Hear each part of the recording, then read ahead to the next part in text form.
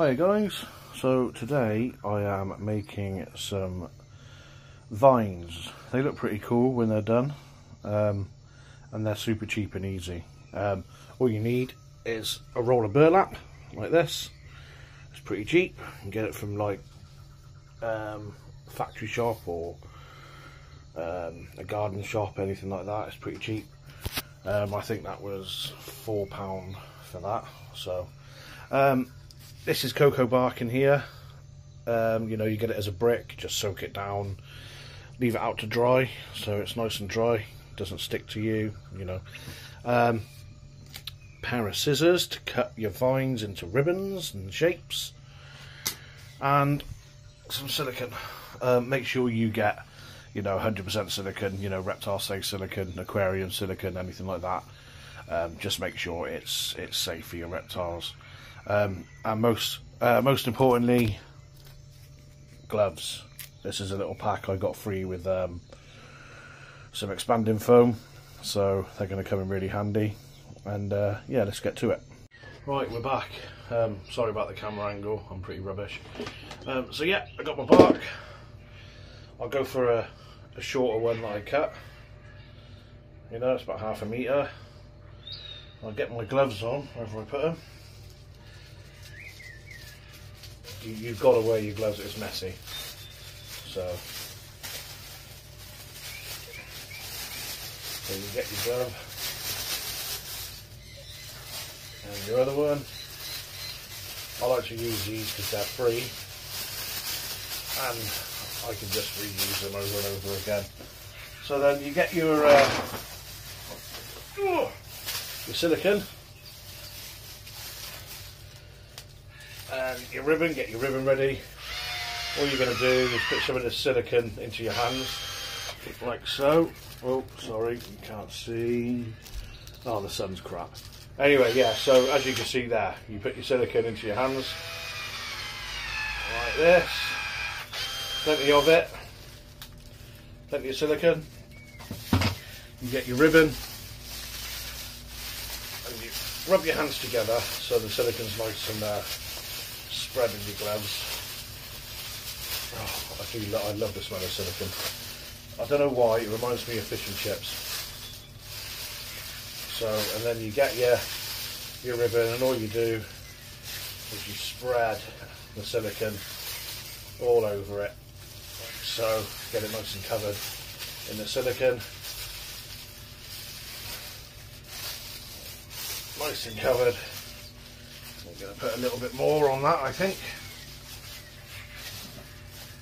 Squirt the silicone. Blah blah blah blah blah. There we go. Rub it together. Then you spread it, and then rinse and repeat. There we go. It's proper messy, but as long as you're wearing gloves, you cannot go wrong. I'm making a bit of a mess. I mean, I know this is just the way I do it. There's probably other ways of doing it, but this is the way I do it. So that now is covered in silicone, really sticky, and then all you do is you get your substrate and you just put it in there, and you make sure it covers it really nice. You want to make sure it's properly covered.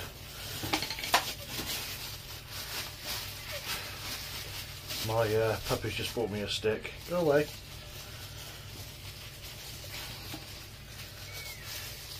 So cocoa bark's really good because it's got all the little, I don't know what they are, they're like hairs, you know, they look like hairs, and they hang off the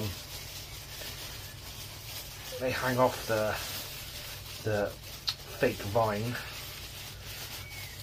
and make it look proper good. And there you go, someone's calling me. So there you go, there's your vine, and all you do is leave that to dry and just rinse and repeat, and you got yourself some vines. Happy days. I like it. I love it. Yeah. I'm actually doing something. Yeah. my wife being annoying. She wants help with the shopping, but I've got my hands covered in silicone, so she's on her own. So yeah, there you go, there's one vine. I'll get another one, a longer one. I mean, you could, if you wanted, you could get some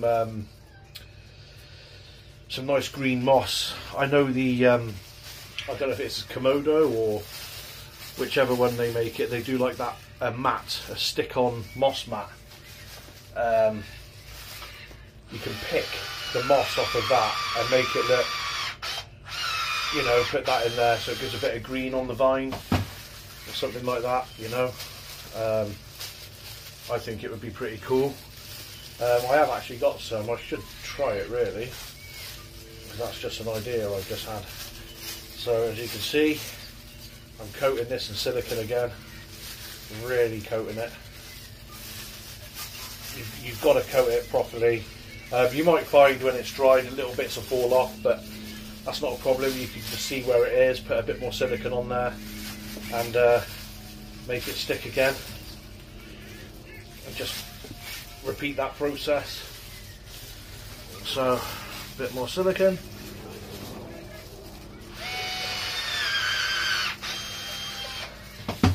And these gloves. I've actually stayed relatively clean doing this. Normally I get absolutely covered because when it comes to patients, I'm not a doctor and I do not have any. So I'm a wham bam thank you ma'am. I'm a builder as well, so by trade, so I'm what you call a first fixer. I wouldn't put myself down as a second fixer. Second fixers is all for the finish. I like to go in there, smash things up and build a nice frame or whatever, and then they work from that. So there you go, another vine. Stick that in the substrate, proper get it covered.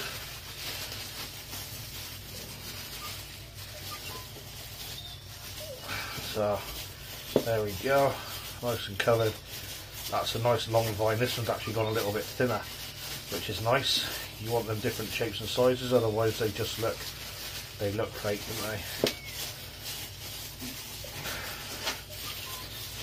So a real simple process, and you know, I know Exoterra sell vines with a little wire in so you can move them around and stuff, but you know, it's an expensive game, reptiles, and especially making enclosures look good. You can spend all sorts of money. There we go, look at that one, that's a cool one. So, but yeah, that is how you make vines. So